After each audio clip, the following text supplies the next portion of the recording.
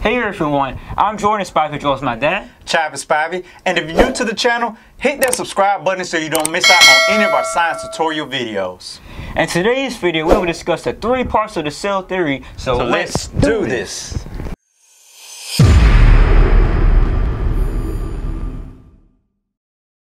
Our learning trick for today is, I can identify and explain the 3 parts of the cell theory. There's an old saying that seeing is believing. At one point in our history, it was impossible to see and explore the smaller parts of the world past what we could see with our naked eye. Think about it. Protons, neutrons, electrons, atoms, and countless other substances were considered non-existent because we could not physically see them with our own eyes. And now we introduce the microscope.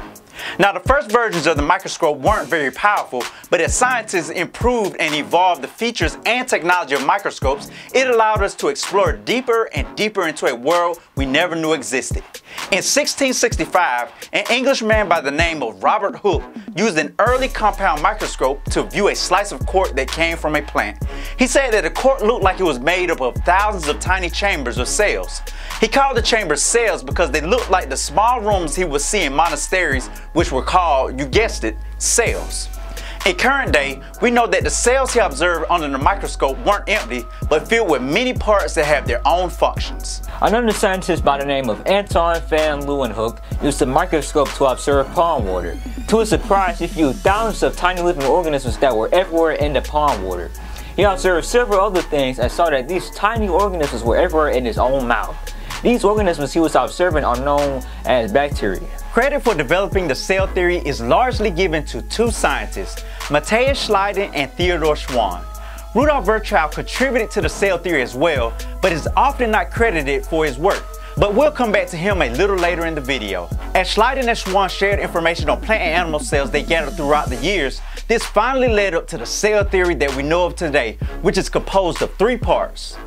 First, all living things are made up of cells. Second, cells are the basic units of structure and function in living things. Third, all cells come from pre-existing cells. Now let's do an in-depth review of all 3 parts of the cell theory starting now. Let's begin with number 1.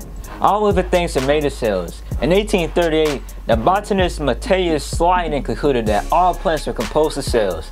A year later, the zoologist Theodor Schwann came to the same conclusion about animals. Both of these scientists identified key differences between plant and animal cells. With their combined research and newly obtained knowledge, Schleiden and Schwann were able to conclude that all living things are made up of cells. So no matter how big or small organisms are, they all have something in common. They're all made of cells. Number 2. Cells are the basic unit of structure and function in living things. Schleiden and Schwann also contributed this part of the cell theory. They noted that cells make up the smallest levels of living organisms such as you, me, and all other living things.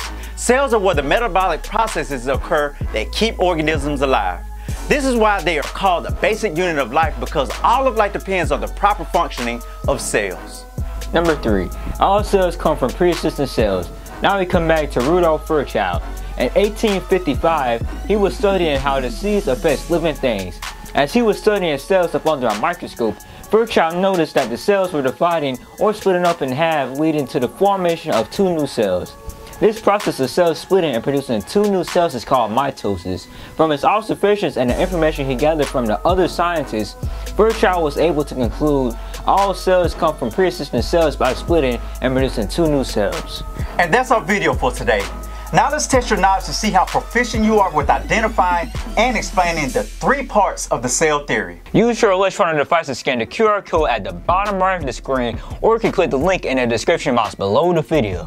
Remember, 80% or higher for proficiency. Record your results on your proficiency sheet, and if you don't get it the first time, you better keep going because it's not over until you win. Don't forget to hit that subscribe button and also click that bell icon so you don't miss out on any of our awesome videos.